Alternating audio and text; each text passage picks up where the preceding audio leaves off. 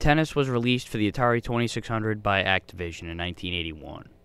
It's self-explanatory enough. You play a tennis match against another human or the computer. There's not much to the graphics. Both players are a solid color, but they at least look human, unlike some of the other sports games on the 2600.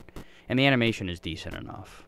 The controls are very fluid, and the players move quickly, providing the game with a nice brisk pace, although you can play a variation with the game in slow motion.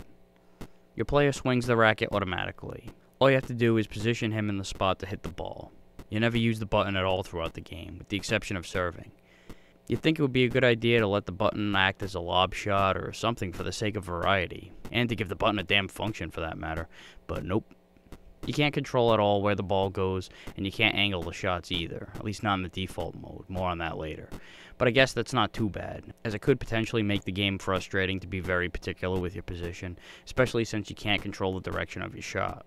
So it's simplified to keep the game flowing, but the problem is it's too easy to hit the ball, and it never goes out of bounds, so it's not like you have to be careful with how you line up your shot. So a single volley could go on forever. Notice how nobody has scored a single point yet in this clip, and it's been running since the beginning of the review. It's not unusual at all for it to go on this long. So yeah, it's a good thing that they didn't overcomplicate things, but they should have made a few adjustments here and there to trim the average volley time down a little. At least implement some form of strategy other than run to the ball. Well, there is an option. If you have the difficulty switch set to B, your shots will travel at a wider angle by hitting the ball with the edge of the racket, like mentioned earlier. This option is recommended as it's really the only leverage you have at shaking things up, but then you have to position the ball right at the edge of the racket, and run the risk of missing the ball completely over the sake of angling the shot a little bit. I wouldn't really say it's worth the risk, but it at least adds something. The only other adjustment you can make is to slow the game down with the slow motion variation, but that just expands the window of reaction time, making it even easier to chase the ball down.